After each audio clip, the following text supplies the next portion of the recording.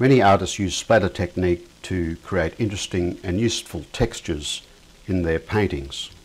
Splatter can take a plain shape and break it up into a number of semi-distinct passages. It can make a plain shape more interesting.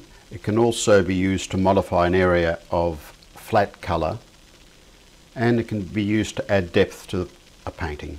Specifically in the foreground, splatter tends to add a new level of detail that you don't see in the distant portions of the vista in your painting. In this video I'll be covering a number of ways in which you can create splatter, and I'll finish the video with a demonstration painting where I use most of the techniques that I discussed during this video.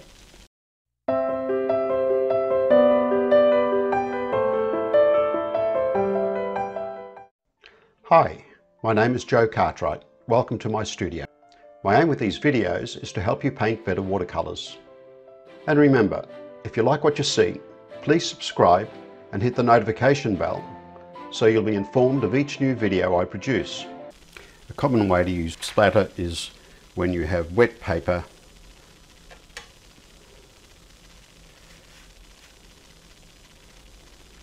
and then you pick up some paint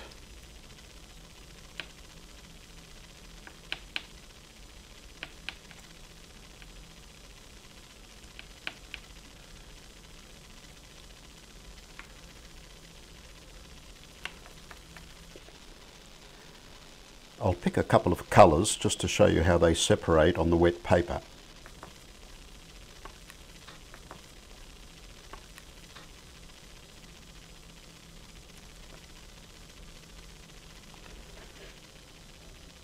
And you can use this to create interesting shapes. When creating splatter, most of the paint will spray in the direction you are pointing the brush. So if I hold the brush like this, I'll get a line that's more vertical. If I hold it on the side like this, I get more of a horizontal line. So keep that in mind, because if you're trying to splatter in this portion of your painting, but you hold the brush like this, you'll get a lot more paint ending up in this portion. So hold it either in this direction or even down a little bit, and you will have less splatter landing in portions of your painting where you don't want any splatter. The other thing to note is, depending on how wet the paper is and the paint consistency that you're splattering with, the effects you get will vary, right? So the wetter the paper, the wetter the brush, the softer an edge. The drier the paper and the thicker the paint, the sharper the edge.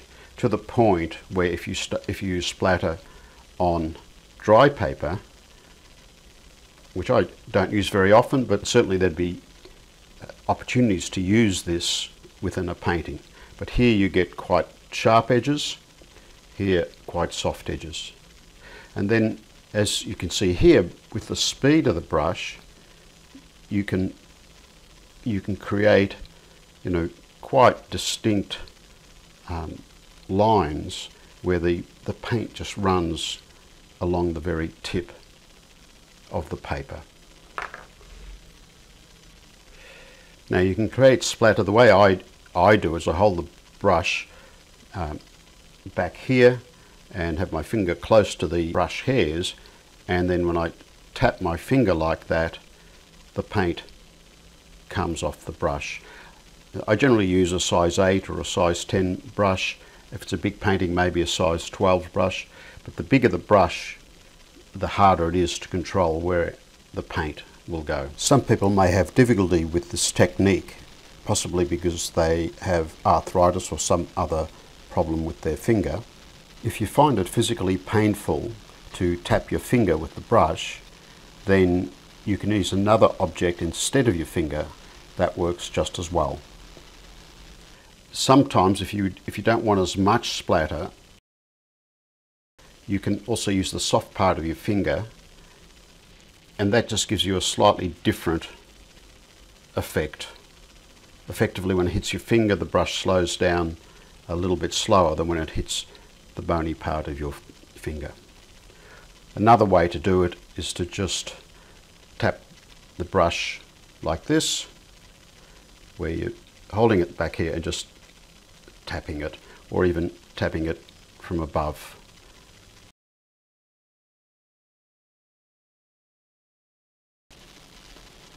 That tends to reduce the explosiveness of the splatter.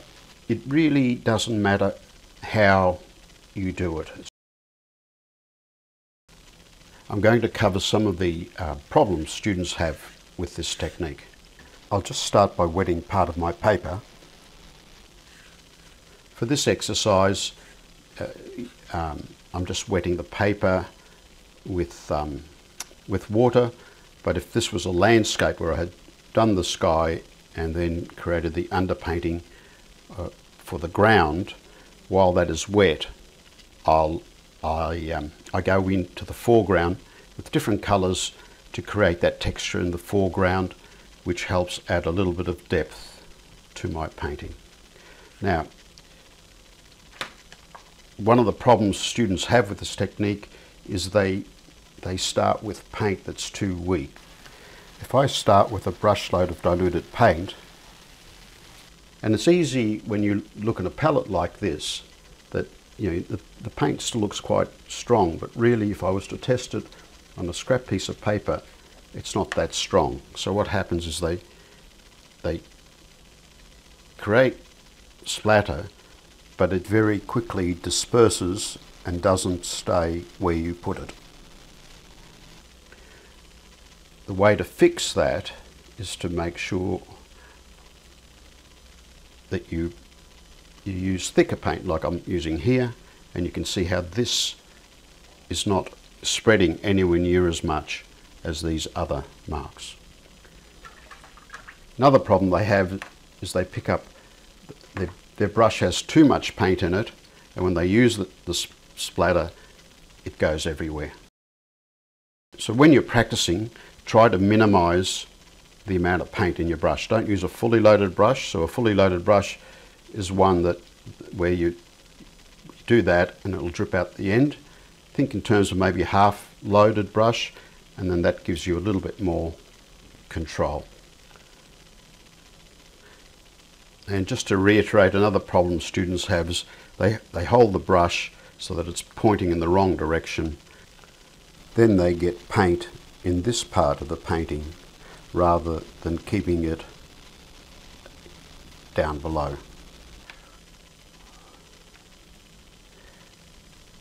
Sometimes too, not that often, but students can have splatter that's too dark. So if you, here for instance, if you go in and the splatter is too dark, then obviously you need to have added more water to your mixture. The right time to adjust your paint consistency is after the first mark. You don't keep going like this and then think, oh, that's too strong. At that point, if that happened to be too dark, that's when you would add more water to your mixture and dilute it. Now sometimes if you do have an area that you think is too dark, you can just get a brush it's half loaded with just clean water, and with practice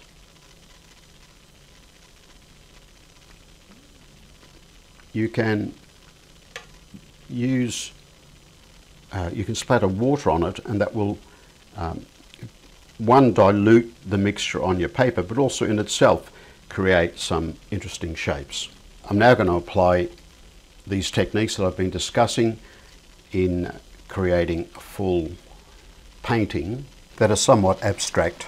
I mainly use this as an exercise to help my students get familiar with splattering, controlling the paint consistencies, and also how to use the spray bottle, and I even use some salt to create additional texture. So what I'm going to do first is I'll wet the back of the paper so that the paper will sit on the board nice and flat.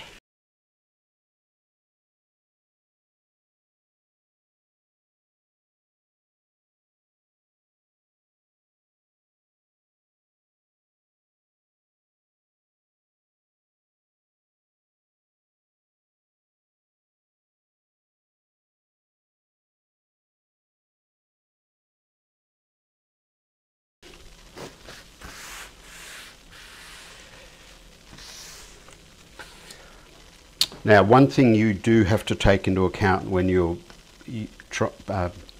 using this technique, and that is that the splatter will go not just in other parts of your painting that you may not want it to go in, but it can also end up on the floor, on the wall, on your desk.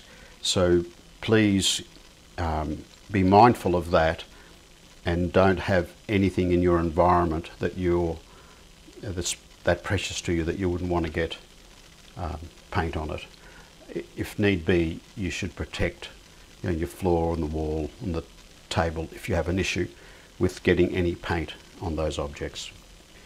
Alright, the way I do this painting is I start by splattering water without any immediate idea of where it's going to go. I do generally spend some time thinking about the colours I'm going to use, and I would, in this case, I'm going to lean very heavily towards the reds and the oranges and maybe the yellows with just a little bit of blue. By working primarily with harmonious colours, which are colours beside one another in the colour wheel, and only using a small amount of the third primary colour, I can create brighter paintings with less greys. If I use all three primaries, I'll start getting more greys in my painting.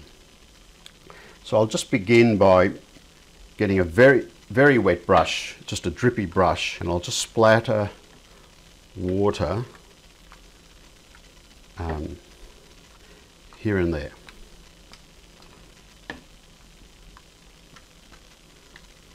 There we go. And I might even throw some in a horizontal fashion here. Let's put some water in my palette.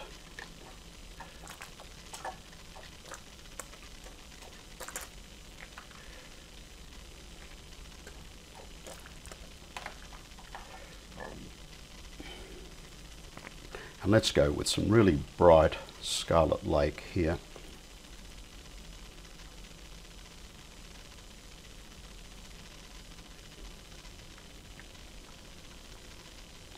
So again, there we go. Depending on where you hold it, or you can tap it this way, and you get less explosive splatter, whereas this is a lot more explosive and also quite directional. Okay, so I'm going to create a pattern of some vertical shapes up here, and then maybe some horizontal ones here. Where they hit the wet paper, because of that splattering of the water, you get some really lovely effects where the splatter hits the wet paint and create some of these soft edges. Where the splatter hits the dry paper, then you get sharper and more defined edges. Here we'll get some yellow. This is cad yellow in my case.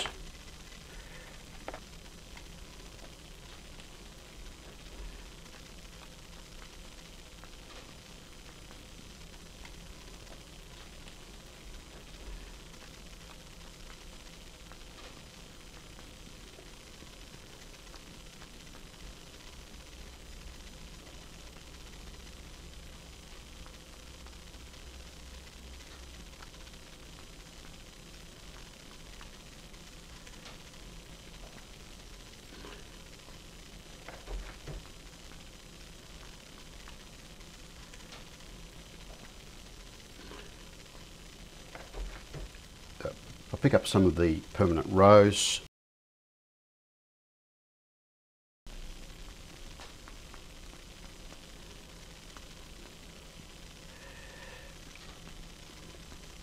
Now you can see as the yellows and reds start to merge together, they create some interesting effects and shapes.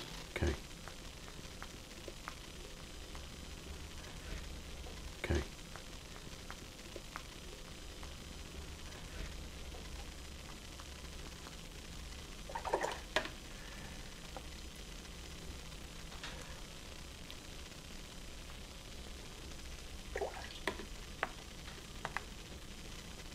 and I can use thicker paint. Here I'm using a very wet brush, right? So I'm not trying to control the paint to any great extent.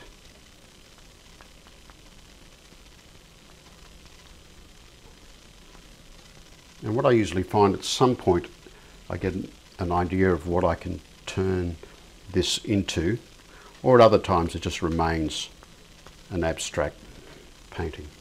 You can also strategically soften areas of your painting by spraying with a spray bottle. And that will cause that paint to flow in a different direction. So you can use it in different ways. I might wet this area. As I said, this is really just a fun exercise and to teach you not to be too scared about splatter.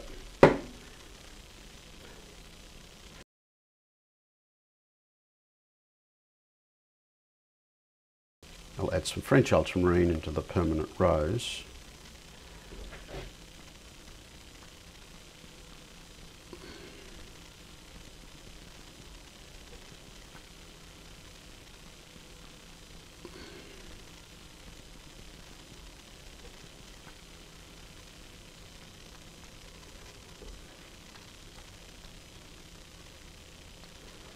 And I'm not being too particular about the direction of the splatter, other than, you know, I want solid masses here and here and along here, but I don't mind some landing in this wet area.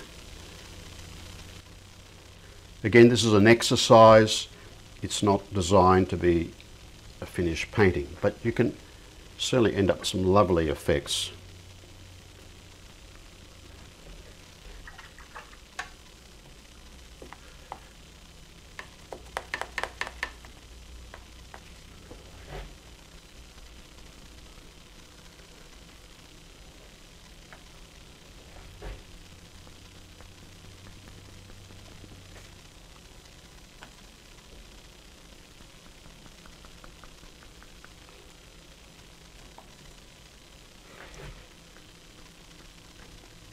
And obviously if you're using brushes without as much paint in them and smaller brushes, then it's a lot easier to control, you know, how far the paint sprays around your surface.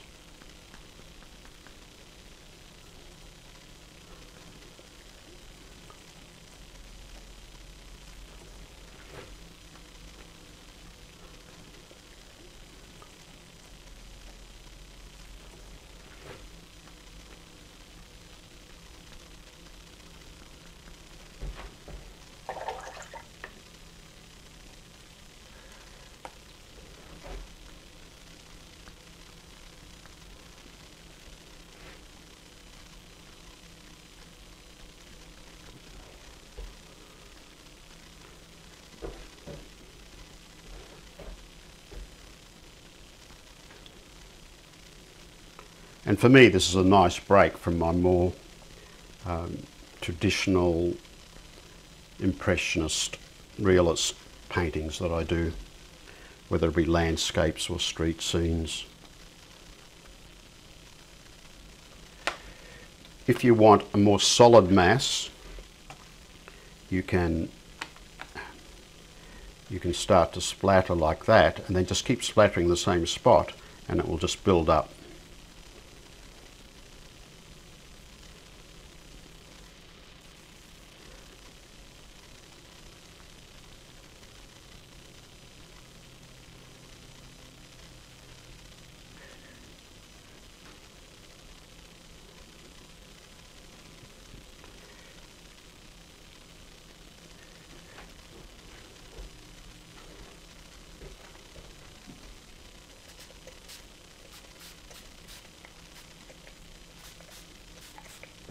I don't want to lose all the white areas.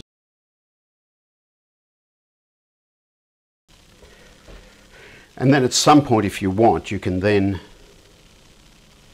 even, you know, just throw in the odd brush marks if that suits the design of your painting. We'll just make this a bit more solid.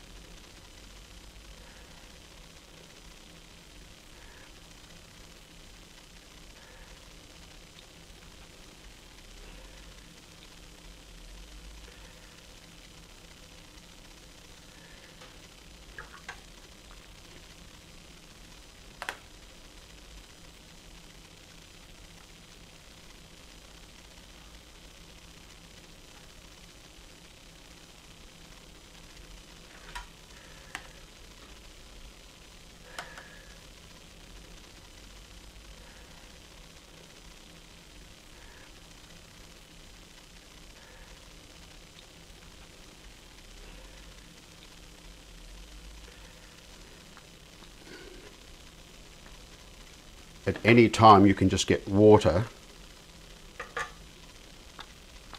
and splatter water on your painting, and that creates a particular effect. It also lightens the colours in an area.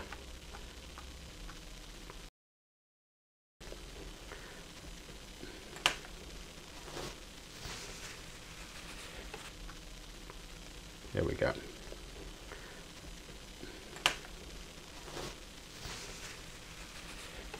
And I'll just dry some of this excess moisture.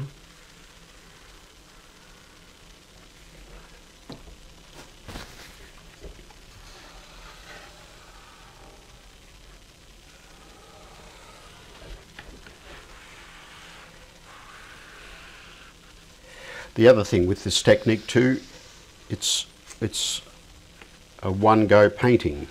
You know, there's no underpainting, although you could use it as an underpainting if you wanted to. Okay, what I might do, because I like this effect here, I might actually just throw in some solid shapes down here. And for that, I'll just use a size 12 brush and use some French ultramarine, quite thick paint, and burnt sienna.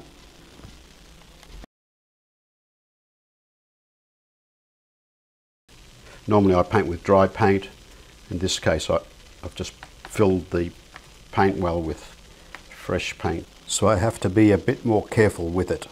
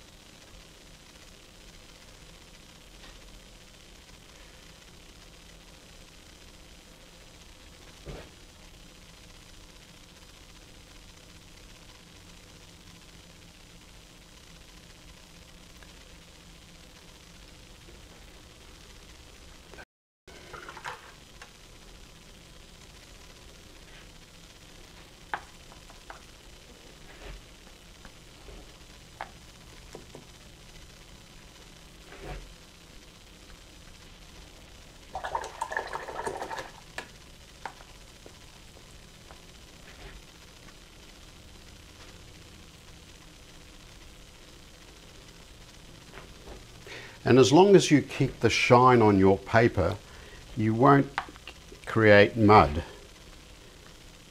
Paints will remain nice and clean and transparent looking.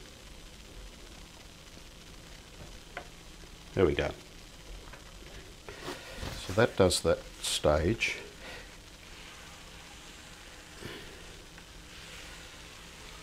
And if you want to create an extra level of texture here, what you can do is maybe get some sea salt.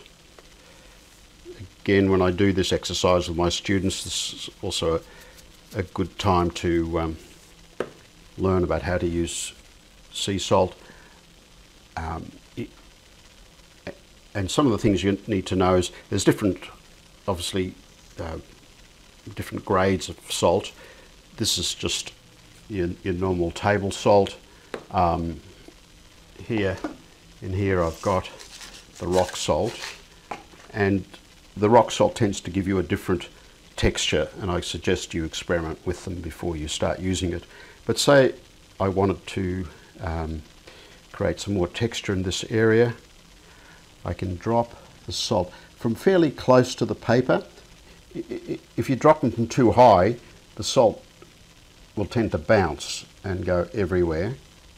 You don't need a lot of salt, and I normally go in just as the paper is losing its shine, but it still needs a bit of moisture on it, so it still has a shine on it, but it's not running down the paper to any great extent. Just some more texture. Any technique that helps you create a more interesting painting is worth experimenting with. As I said before, you could later go into this and add some trees or rocks or some other item to turn effectively what's an abstract painting into a more impressionist painting, but that's really up to you. Right now I don't intend to add anything else to it. I like the way the colours blend into one another.